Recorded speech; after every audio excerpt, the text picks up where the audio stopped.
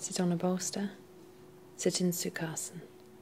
Use the fingertips, press down into the fingertips on the bolster to ascend the spine. Lift the chest off the hips.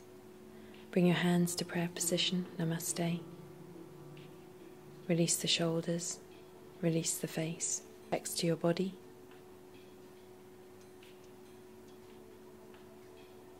Breathe and release.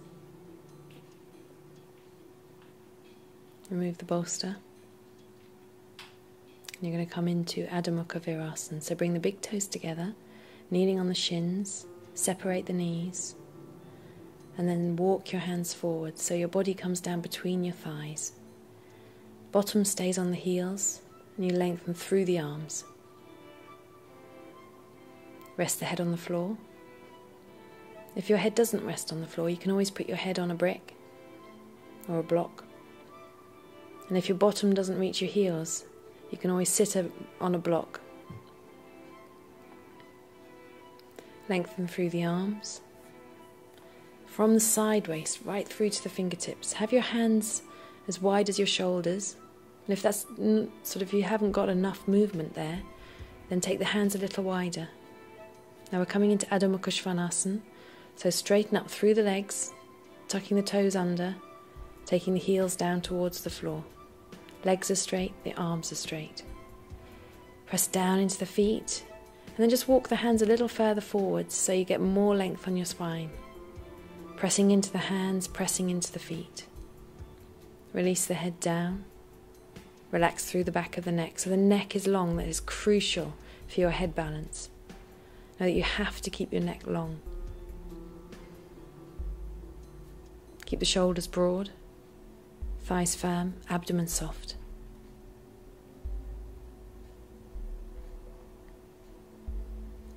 Hit the thighs back, hit the shins back. You're going to come forwards into a forward bend. So walk forwards, have the feet hip distance apart. Lift the kneecaps and then clasp the elbows.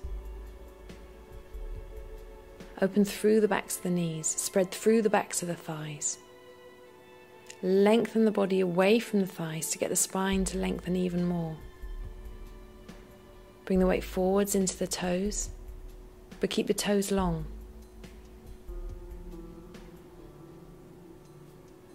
When you're ready, change the cross of the elbows, and then again recreate that length through the front of the body. Face soft, gaze soft, legs firm. Lengthen from the hips right through to the elbows.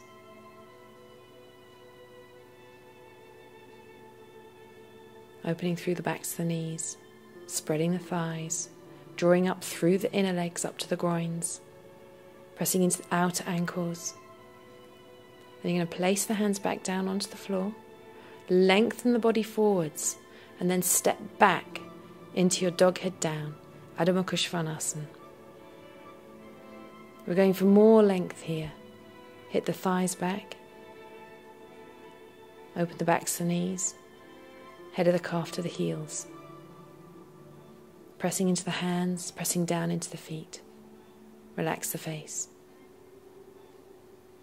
Bend the knees. Big toes together.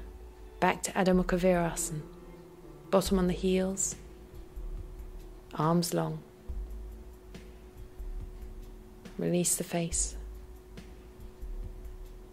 Relax the tongue.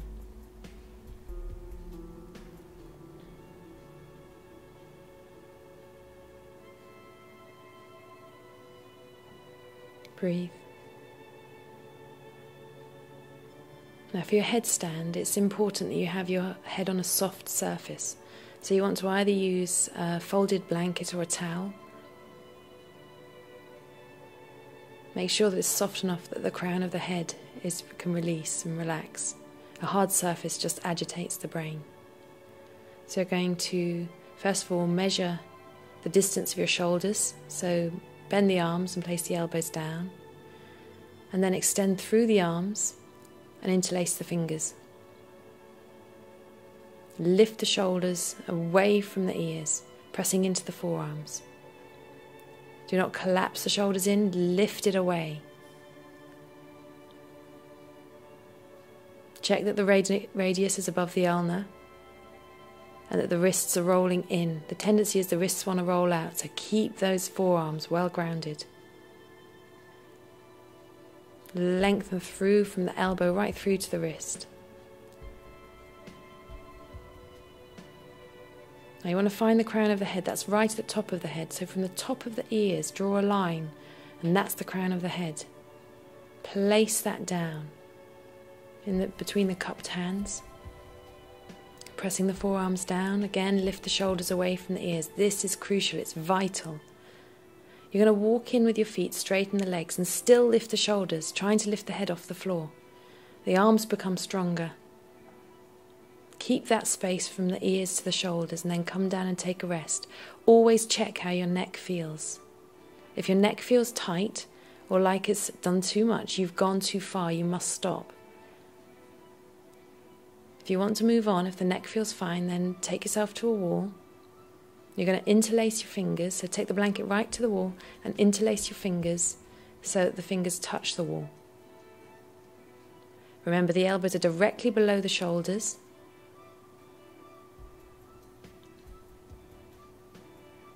And the crown of the head goes into the space between the hands. So take the crown of the head in, press into the elbows, lift the shoulders away from the ears. You're going to come up onto your toes and again check the neck. If the neck feels comfortable, stretch one leg up, keeping the other leg down. We're not kicking to the wall yet, and then change legs, still maintaining an awareness of the shoulders, a lift on the shoulders. This is really strong for the arms. Maintain that action. And then come down, take a rest. Check your neck. So rest in Adho Mukha Virasana, but keep the hands in the Shirshasana position, the headstand position. When you're ready, if you want to carry on, place the head down again. Lift the shoulders away from the ears, press the forearms down, take one leg up, keeping the other toes to the floor, straight legs, and then change sides. Again, working the arms. Come back and rest. Adho Mukha Virasana.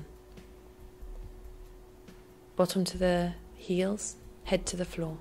Hands still in the Shirshasana position. Okay, if you're comfortable with that and you want to go on a little further, we're going to do a right angle headstand. So, pull the blanket away from the wall a little, and then you're going to take your feet to the wall. So you're facing the wall, you're sitting on your blanket, take your feet to the wall. Now pull the back edge of your blanket back so that it's directly below your tailbone. And then just sit in Dandasana, pressing the legs down. If you can't sit in Dandasana, you can't do this pose. If you're leaning back at all, if it's too much for your hamstrings, please do not attempt this next bit.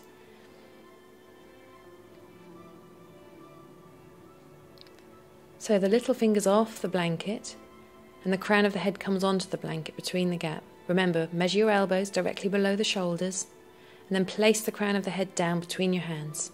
Lift the shoulders, press into the elbows, and then carefully step the legs up the wall and lift your shoulders. So almost as if you're trying to lift the head off the floor. Press into the elbows, press the forearms down. Keep the radius above the ulna, keep that thumb side of the wrist above the little finger side of the wrist. Come down, take a rest. Check your neck. If it feels okay, you can continue. So place the head down again. We're going to hold it for a little longer this time. Shoulders lifted away from the ears, elbows pressed down. Now have the feet pressing into the wall and have the ankles in line with the hips. Then exhale, come down, take a rest. If the neck's comfortable and you want to continue, turn around, take the blanket back in towards the wall. So this time you're going to kick up into a full headstand. Take the fingers in towards the wall, elbows in line with the shoulders, place the crown of the head down. Walk in with the feet, straighten up through the legs, kick up with one leg and allow the other leg to follow. Now here you must lift your shoulders, you must press into the elbows and you must press the forearms down. Lengthen the legs up the wall, trying to stretch up more and more to extend the spine. Keep the neck long, gaze soft, looking directly forwards. Now do not turn your head. Grip the legs together and press up through the big toes. Now you can come down at any point. Much better quality rather than quantity. Much better to come down if you need to. If you wish to balance, carefully take one leg away from the wall, stretch it up, and then allow the other leg to join it. Grip the legs together so it feels like the two legs have become one leg. Lift the hips off the rib cage. Stretch up through the inner legs. Press the elbows down. Lift the shoulders away from the ears. Breathe.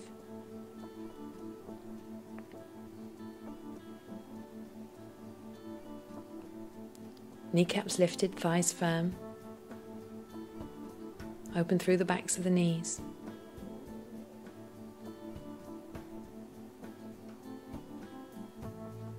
Keep extending up.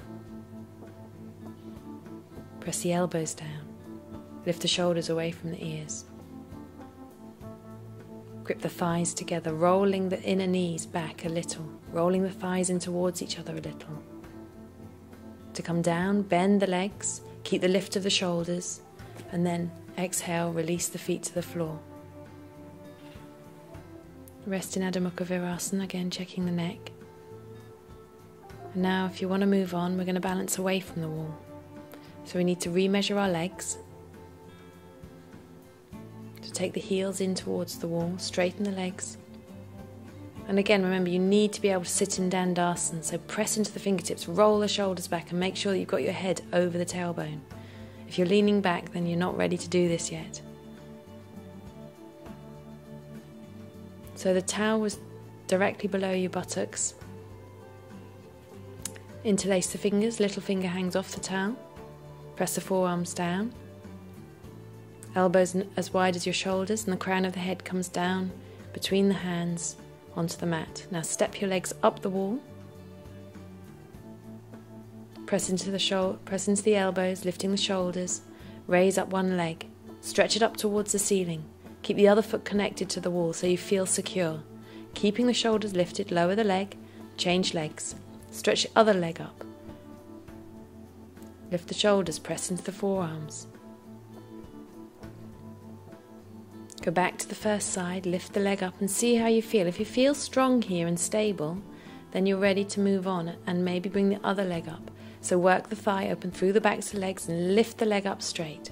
Grip the legs together. Lift the shoulders, press down into the elbows, press the forearms down. Now the ankles need to be over the hips, over the shoulders, so that you're in one long line. Stretch up into the heels. Open the backs of the knees. Keep the shoulders lifted, lower one leg to the wall, and then release the other leg and come down into Virasana. Adho Mukha Virasana, keeping the head down. Rest the head on your hands. Take a few breaths here, again to check the neck. Release the shoulders away from the ears.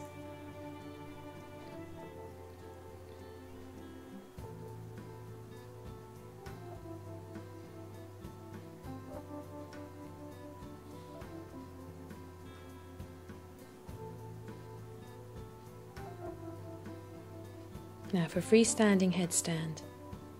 Again, measure your elbows, interlace the fingers, place the head down.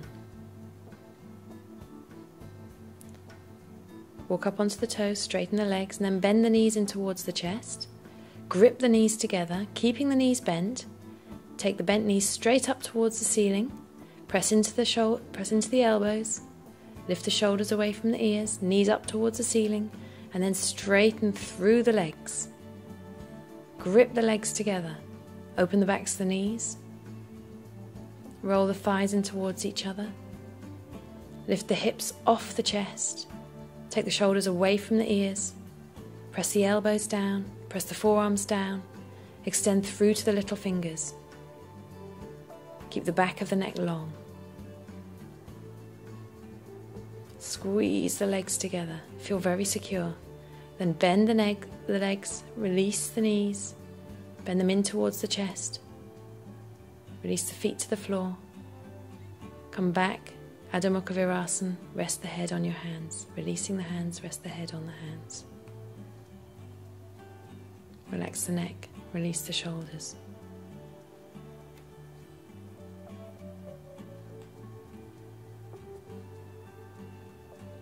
If you want to try again, interlace the fingers. Take the crown of the head down. And then walk in with the legs, keeping the legs bent. Squeeze the legs together. Bend the knees up towards the ceiling. And then straighten through the legs. Press the elbows down, press the forearms down. Lift the shoulders away from the ears. Extend up through the hips, up through the knees, up through the ankles. Stretch up into the big toes, pulling the little toes down towards your face. Now to come out with straight legs, keep the thighs firm, press them towards the backs of the legs and slowly lower the legs down. Keep the shoulders lifted as you do that. If you need to bend the legs, just bend the legs and come out. And rest in Adho Mukha Virasana. Back of the neck long. And now if that was comfortable and you want to move on further, again remember this, you can come back and try another day. To come up with straight legs. Prepare your headstand, head in the right place, walk in with straight legs. And then press the thighs up. Keep the toes connected to the floor until the legs feel really firm. Then swing the legs up, both of them together. Keep the grip on the legs. Keep rolling the thighs in towards each other. Keep the buttocks soft. Spread through the backs of the legs. Spread through the hamstrings, open the backs of the knees and extend from the head of the calf up to the heel. Don't lose your base. Press the arms down. Press the elbows down. Lift the shoulders. And then to come out, resist with the legs. Press the thighs up. But lower the feet down so you're opening through the backs of the knees the whole time. Release the feet to the floor. Rest, Adho Mukha Virasana.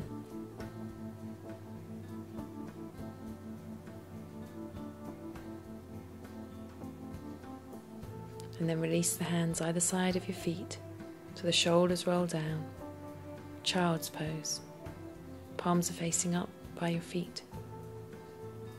Arms are soft, face soft, legs soft.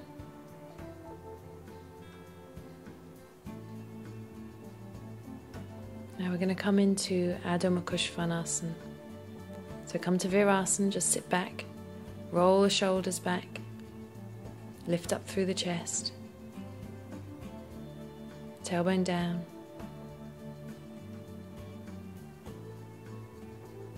And Adho Mukha Svanasana. Lift the hips up, straighten the legs. Relax through the back of the neck, roll the shoulders out. Release the face.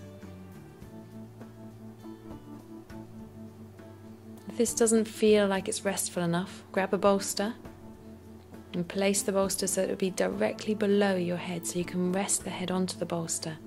Now know that you still have to work the arms, you still have to work the legs, and the head just softens into that soft space. Do not collapse into the bolster. So the arms, they're pressing away from the floor. The back of the neck is long, forehead is supported gently.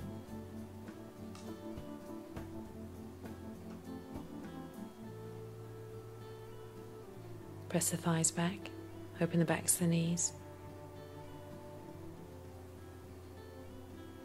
Pressing into the hands, lengthening through the arms. Come back, sit in Virasana. Ascend the spine. And remove the bolster and come into Adho Mukha Virasana. So you're going to bring big toes together, knees apart, after you've removed your blanket, your towel.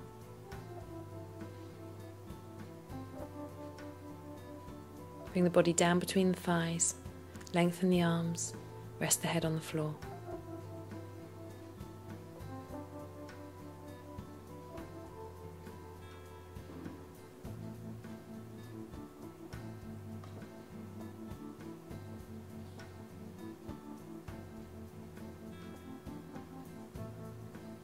relax the face.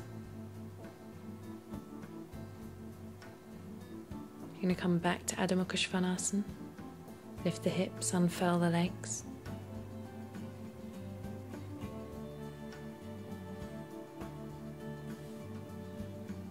Hit the tops of the thighs back.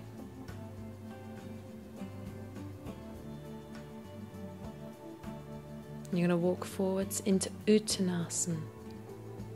So step the legs forwards, have the legs wide apart. Come onto the fingertips, move the spine in. Work the legs. Lift the chest away from the hips, lift the breastbone away from the hips, make length on the front of the body.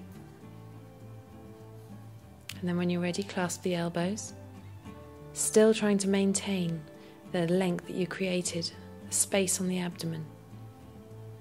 Relax the face.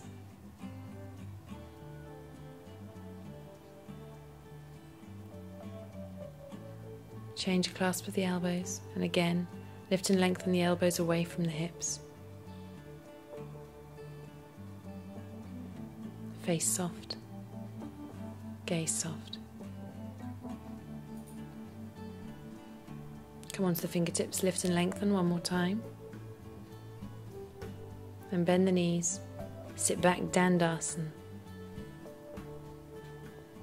Press the legs down, roll the shoulders back, stretch the heels away.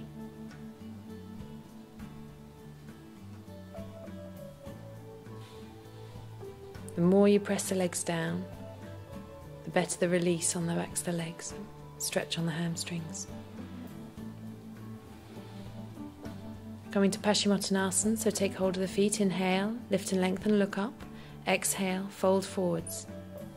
Rest the face between the legs, holding on to the feet, lengthening through the spine.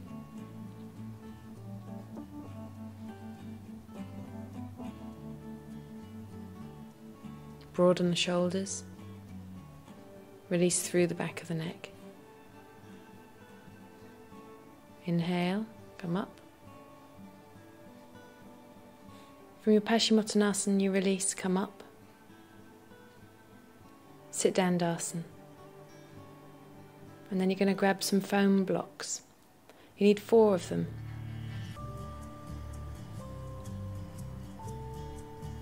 You make a rectangle with them so they fit the sides of your mat. And then take a blanket and place that so the edge of the blanket comes to the edge of the blocks. You're going to need a belt, and the belt needs to be as wide, well, from armpit to armpit. So just measure the belt, and that's so that will hold your elbows in. And then put that down to one side. The next thing you're going to need is a chair, and you want to place the chair so that you'll be able to bring the legs to the chair for halasana. So that's bringing the legs over onto the chair, keeping the back straight. So give yourself a bit of space. You need a little soft pad or a towel for your head, and then you're going to lie over the blocks. So your shoulders are going to come onto the block. Put the belt onto one elbow, and then lie down. Make sure the neck feels comfortable, and then if you make fists and just place your fists above your shoulders, that's where you want your shoulders to be. So you've got a bit of a gap because you're going to roll up onto your shoulders. Now hold on to the belt, keep the head soft, neck soft, and then walk the feet up the wall. Place the belt over the other elbow, so that's bracing your elbows now. Take the feet away from the wall and bring them over to the chair. Now know that you can release out of this at any time. Now interlace the fingers and stretch the arms away. Walk the shoulders away a little, and then support the hands onto your back. Raise the legs up towards the ceiling, straight legs. Now the shoulders to the elbows press down. The back of the neck is soft and the head is rested on the pad. Now take the feet back enough so that the weight is definitely in your arms, and then stretch the legs up. Carefully step the legs back towards the wall, and then lower your hips down and just see how you feel. When you're ready, lift the hips back up again. Take the legs over towards the chair, back into Halasana. Be on the toes, press the thighs up, lift up the trunk. Stretch up one leg, and then bring the other leg to join it, with the hands supporting on the shoulder blades or towards the shoulder blades. Keep pressing the elbows down, pressing the forearms down. Squeeze the legs together, grip them together. Extend from the head of the calf up to the heel. Roll the thighs in towards each other. Buttocks soft. Trunk long, waist long. Keep the throat soft. If you take the heels back, the weight will come more into the arms. Keep squeezing the legs together. Rolling the thighs in.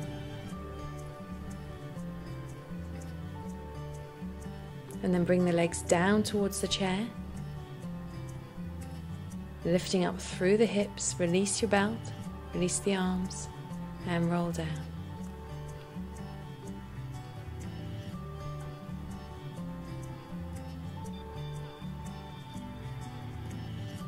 Roll onto your sides, and up you get. Remove your chair.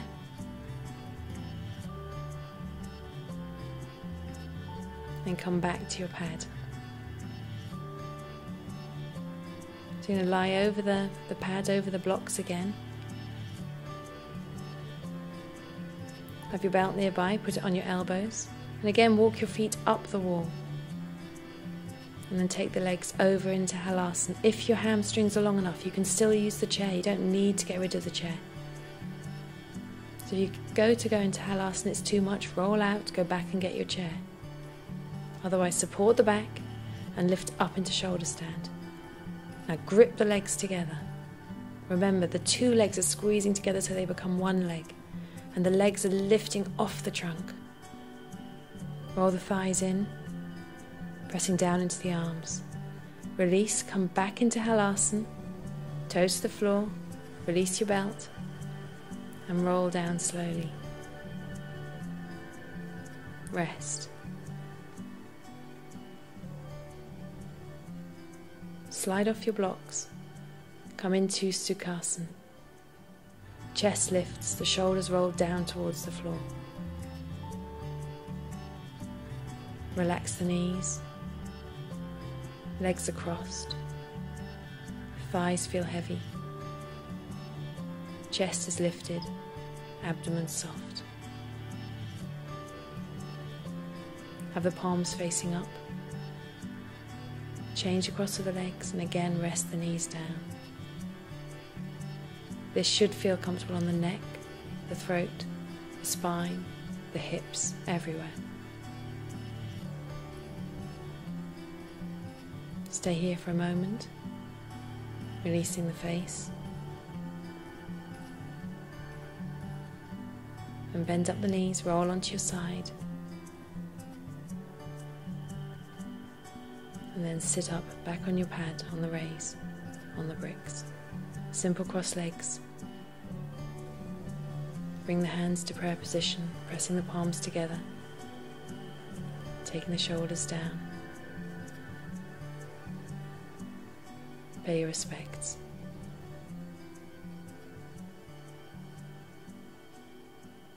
Release the arms, and then take Shavasana, relaxation.